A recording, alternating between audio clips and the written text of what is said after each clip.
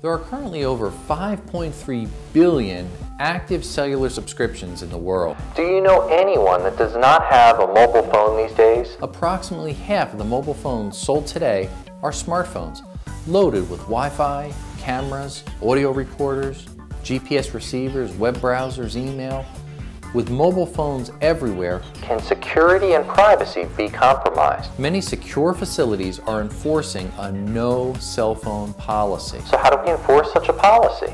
The most effective way to detect and locate an unauthorized cell phone while it's in use is with the PocketHound cell phone detector. Teachers and professors of universities and colleges can detect and locate students cheating with their mobile phones during exams.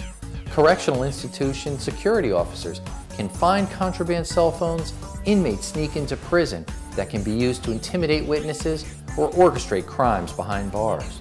Within federal government facilities, mobile phones are prohibited in secure conference rooms or anywhere confidential information is stored. Even in courts, where jurors and courtroom attendees are prohibited from having a cell phone. Berkeley's PocketHound detects all cell phone activity, could be a 2G, 3G, as well as the latest 4G LTE mobile phones.